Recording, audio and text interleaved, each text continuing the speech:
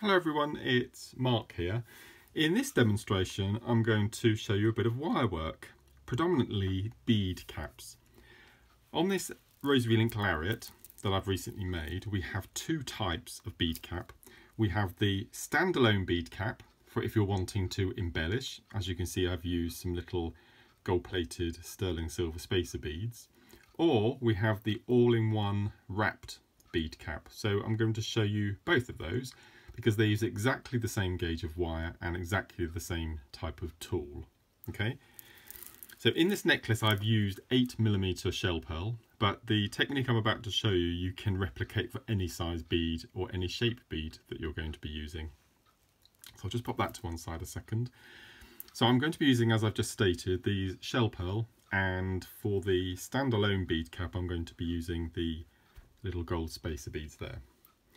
So the wire of choice is 8mm, obviously, sorry, 0.8mm in any choice of colour. I've gone for a gold, so it would match the beads really nicely. And tools, you will need a pair of flush cutters or any other wire cutting tool. You will need a pair of round nose pliers and a pair of flat nose. So again, tools that you'll find in your basic toolkit if you've just started making jewellery.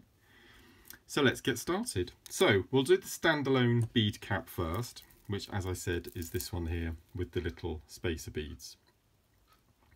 Okay, so you need to take off of your reel a comfortable amount of wire to work with. So I've taken a piece here which is 20 centimeters long, and you will need your round nose pliers first of all to start the bead cap.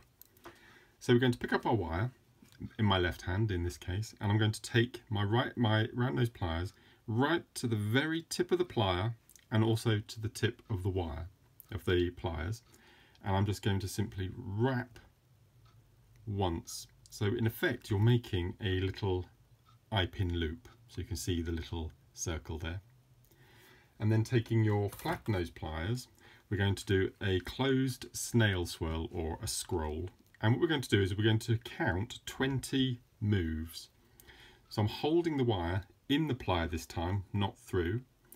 And I'm going to hold that nicely. I'm just going to go 1, 2, 3. And each time I'm counting, I'm lifting the plier, turning, lifting, grabbing, turning, lifting, grabbing, turning. So it's that motion all the time.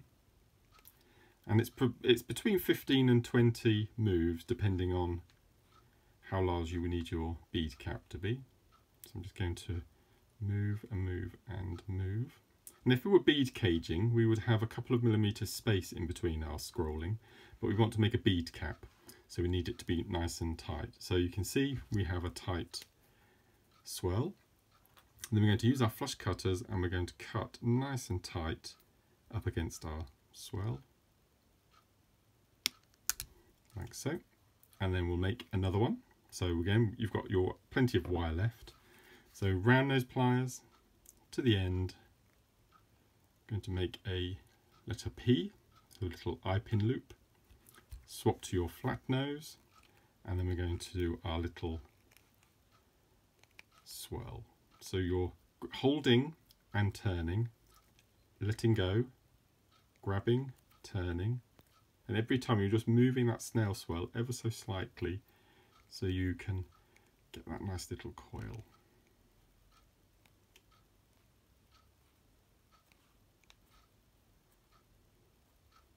Okay, make sure it's a similar size to the first one we made. That looks perfect. Again, we're going to take our flush cutter pliers and we're going to cut just where the wire meets the coil, like so. So we now have our two coils. So to turn them into caps, what we're going to do is we're going to take our round nose pliers that we've just used to start our swirl, and we're going to pop one of the mandrels inside that little loop we've just made, and we're just going to manipulate the wire ever so slightly so we get a domed effect. Pop that back on so you see we get a domed effect. So we're going to repeat the same with the second.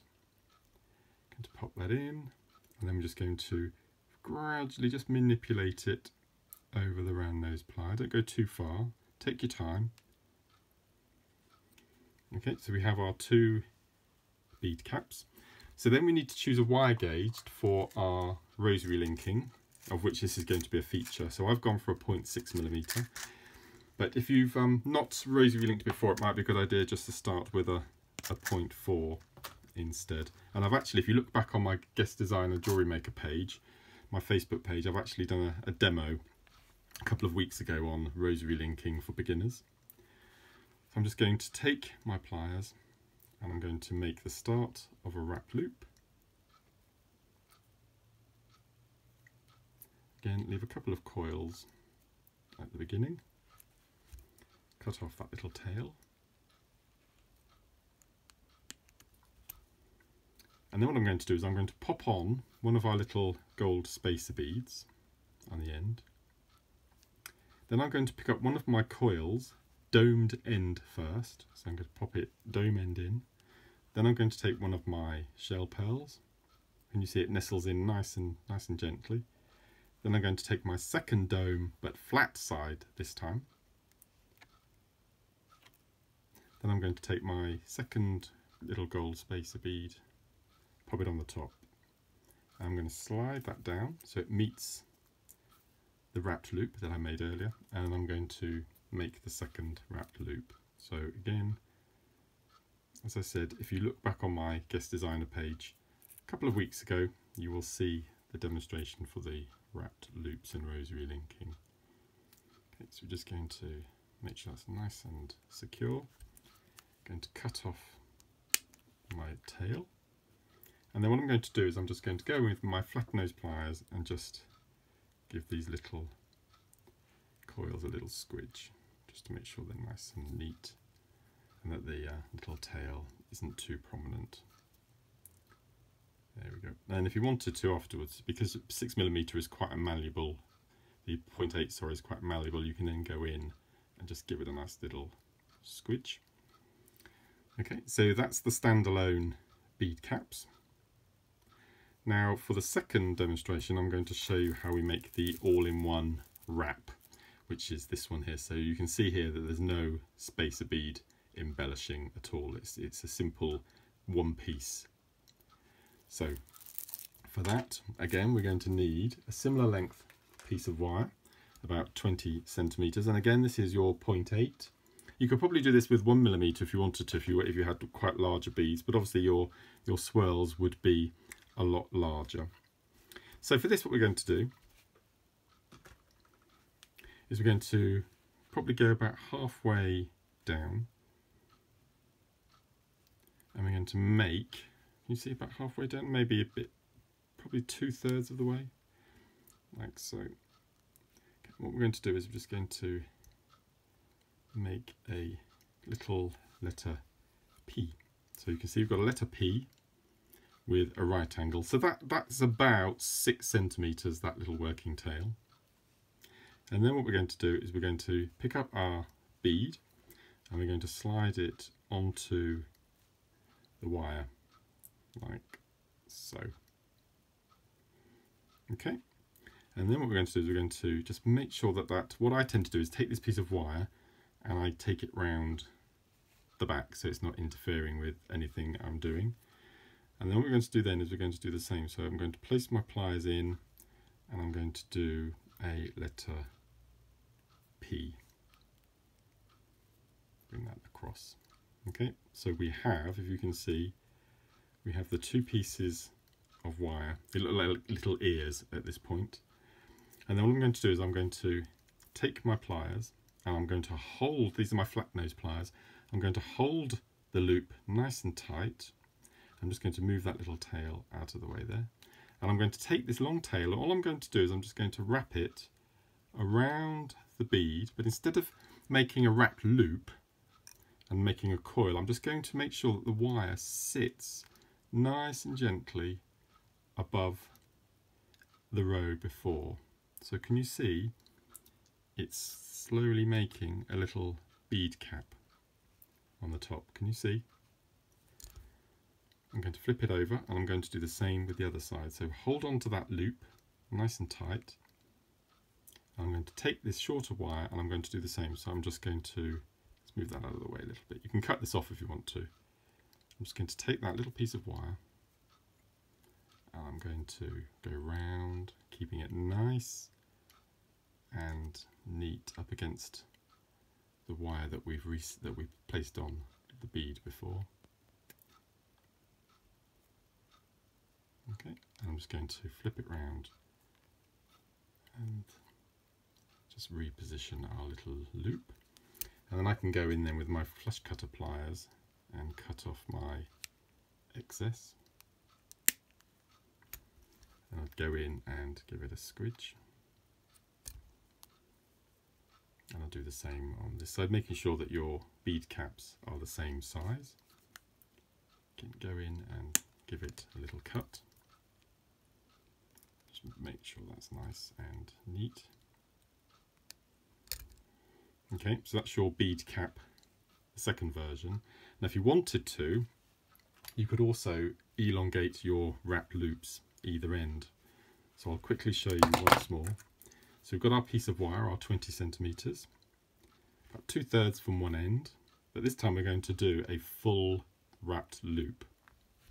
So we've got our right angle. I'm going to hold on to that loop with my flat nose pliers, and I'm going to do a little coil. Let's do 2. So that's 1 and 2. So you can see the difference.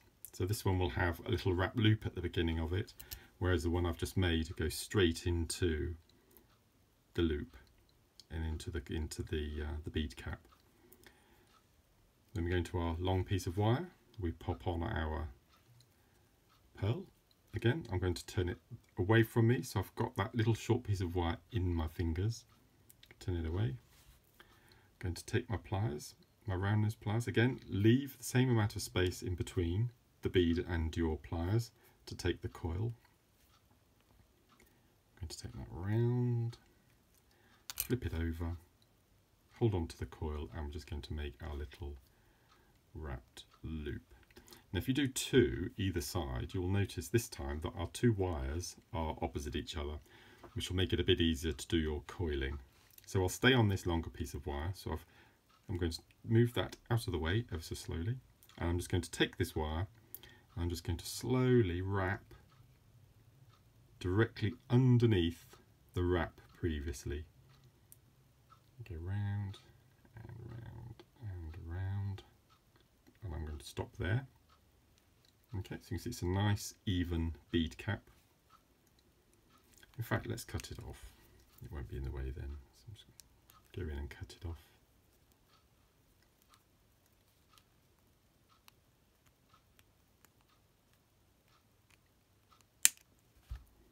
And then just give it a little squidge. Then we'll do the same with the second side. So I'm going to hold with my flat nose pliers.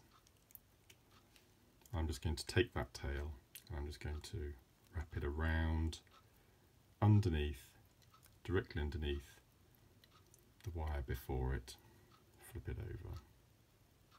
And again, make sure that you cut off your little end at the bottom, and then we'll go in and give it a little squidge. Okay, so we've actually got 3 different types of bead cap there. So we've got our standalone, so you have to do those separately to incorporate a little bead. Then we've got our non-wrapped loop bead cap, and then we have our wrapped loop bead cap. So 3 different types of bead cap. As you can see on the necklace I've made, I've just rosary linked with a plain shell pearl in between the embellished, just to add a bit of length and a bit of decor. So I hope you found that demonstration useful. So you've got 3 different ways of making your own bead caps, and as I said, depending on the size of the bead, you determine how many of the wraps and the length of wire that you will have to get from your stash. So hope you enjoyed that, and I'll look forward to sharing more demonstrations with you soon. Bye bye.